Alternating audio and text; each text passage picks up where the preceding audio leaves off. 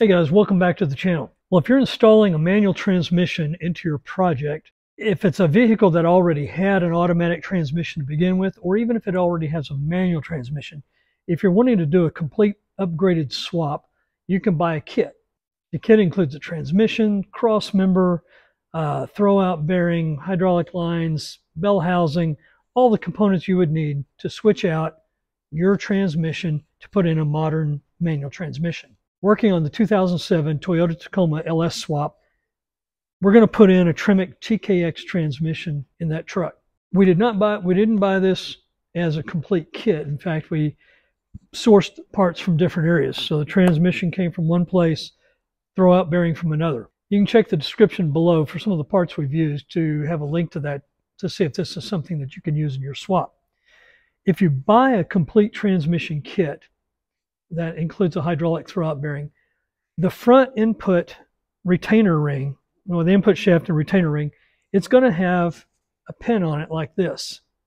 And that pin is so it will support the hydraulic throwout bearing. You see it's got 3 holes in it. There's also a raised ring on the outside there. And this adapter has a groove for that ring, and you can clock this throwout bearing in the position that you need. Now in this application, you can see how the bolt holes are on the transmission. So this retainer ring goes in like this. And we're going to clock it so that the throwout bearing is in this direction so that our hydraulic fluid line comes in from the driver's side. There's also a couple of spacers that go in front of this just in case we need those. The issue is because we did not get the transmission as part of a kit, we got it separately, it does not have this pin. So we've got to replace utilize that hydraulic throwout bearing. So I'm going to show you how I'm going to do that. Okay, before we begin, check out Silver Sport transmissions in the link description below. They got a lot of cool parts. They have complete kits if that's what you want to use in your vehicle, or you can buy individual components like we had to do. With the hydraulic throwout bearing and the components that we purchased, they have a very extensive instruction sheet on how to install this retainer ring. We're going to follow that to the T. I'm not going to pretend to be the expert on this. I have not done one of these before, so this is going to be my first time as well. But the instructions, I've read through them. They're very specific. They're well written. And this is applicable to the Tremec TKX, the TKO, and also the T5 transmission. So the first thing you want to do is I get the transmission up on a good stable work surface so I can work on it. In this case, I've also got a strap around it that goes around my complete workbench here so that there's no chance that this thing is going to slip and fall or move around. It's stable. We also want the input shaft raised above the tail shaft because when we remove this retainer ring, there are some bearings in there, and we don't want this shaft to become displaced because those bearings can fall down in the transmission, and it's going to make for a hassle. We don't want that. So the transmission is positioned correctly. I'm going to remove these 4 bolts to take this retainer ring off, and it may require a little tap, it says, with a little mallet. So we're going to begin by taking these 4 bolts off and getting this existing retainer ring off. Okay, before we begin and looking at the instructions, it specifically states the TKO and TKX that this procedure involves removal of the transmission's front bearing retainer and replacement with SSTs, which is Silver Sport transmission, custom bearing retainer. Do not allow the input shaft to fall out. Roller bearings may then fall into the transmission case, requiring transmission disassembly for removal. That's even written in red. That's why we're going to take our time here and make sure we do this right. The last thing I want to do is create more work. The TKO and TKX mentions to prop up the front of the transmission before removing the bearing retainer. This is to ensure that the thrust bearing does not fall down when the bearing retainer is removed. Remove the 4 bolts holding the front bearing retainer to the transmission. It's a 13 millimeter.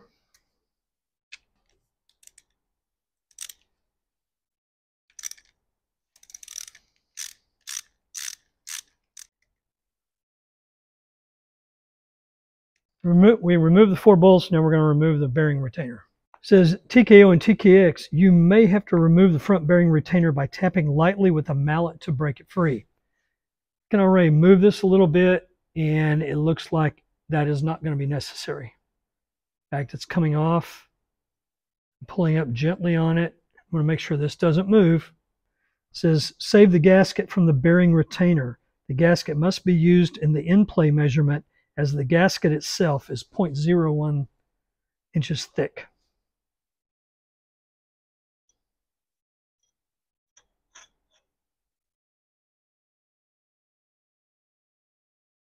Bearing retainer comes off easy enough.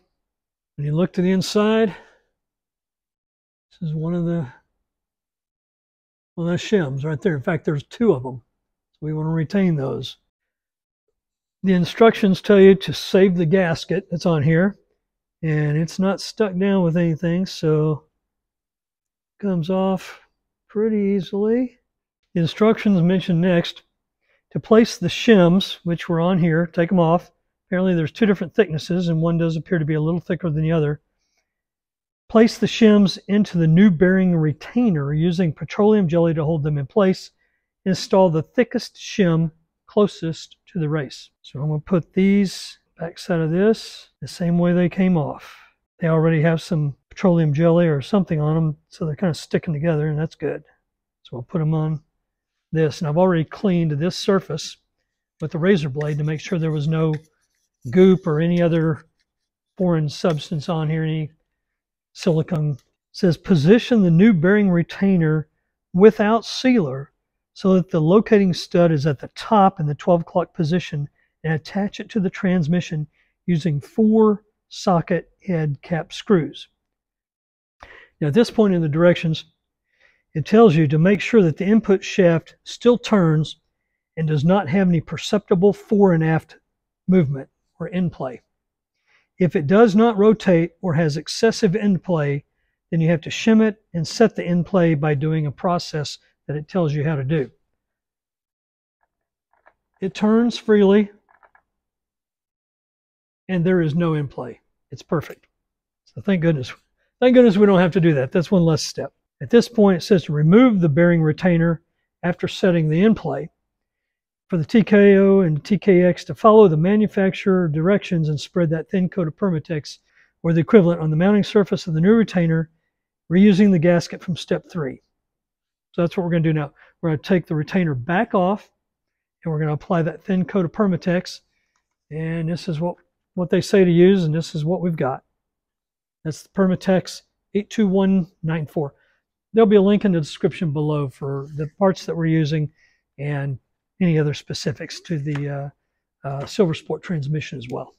Okay, we cut the tip off of our tube. Now we're ready to put the Permatex on. We're going to slide this back off one last time. One thing I am going to do when I reinsert this is that this is dry. The shaft is dry, and so is the seal. And I want to put just a little bit of lubrication on there, just so it's not a dry rubber on this metal. So it'll help it slip around a little better. Okay, we're going to apply this onto the bearing surface. First, let's wipe it off.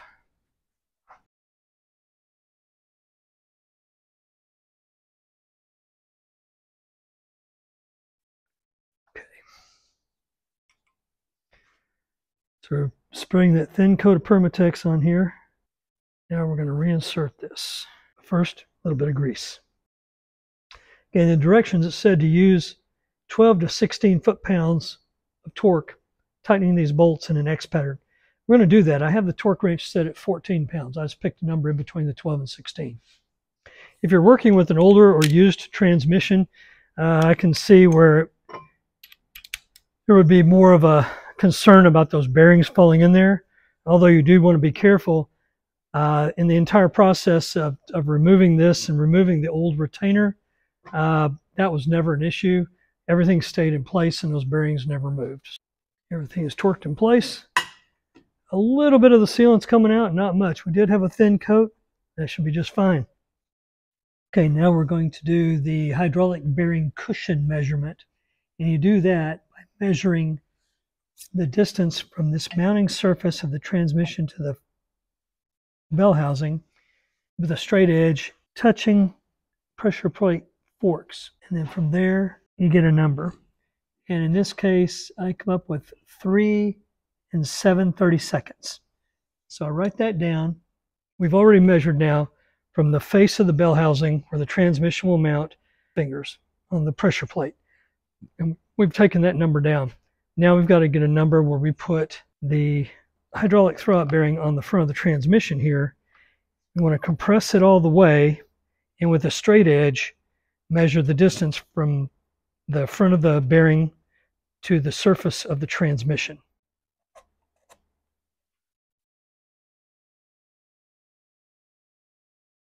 We're working on getting the hydraulic bearing cushion measurement. We just took the measurement off of the back of the bell housing as it was mounted to the motor. We took the measurement from the flat edge of that bell housing where the transmission mounts to the pressure plate fingers. And that figure was 3 7/32. We wrote that number down. The other measurement we have to get is from the face of the hydraulic bearing itself, completely compressed to the surface of the transmission. That short distance. We calculated that as well, and that came up, the measurement was 2.5 inches. Let me show you my measurements so you can see how this is figured out. The formula that we're using is basically x minus y equals the cushion. The x number was the 3 7/32 number that we got. That was a measurement from the back of the bell housing to the pressure plate fingers, 3 7/32. The distance from the compressed hydraulic bushing to the surface of the transmission was 2.5 inches. 3 7/32 is 3.219 inches. So 3.219 subtract the 2.5 yields 0.719. Now the goal for the gap here is to be between 1/8 of an inch and 3/8 of an inch, or 0.125 inches and 0.375. Obviously the 0.715 is too large. We have two spacers and they're each 1/4 of an inch thick. Actually, when I measured them with a micrometer, they were 0.509. So if we add the 0.509 for the two adapters to the 2.5, we get 3.009. So the 3.219 minus 3.009 yields an answer of 0.2, and that clearly falls between the 1/8 and the 3/8 inches. So that's perfect. The last thing before assembling the transmission and the engine together is to put the throwout bearing in a position where it can be mounted. Now it has a hydraulic line that goes to the clutch master cylinder, and it's a braided steel line, but it also has to be connected before you can put the transmission in. In other words, the throwout bearing has to be on the inside of the bell housing so that you can attach this metal hose to it, and I'll show you what that looks like. Before assembling the bell housing back onto the LS motor, we had the throwout bearing, and we had to put this dust shield in place and run the hard metal line through that dust shield into the throwout bearing, and you can see there it's attached right there.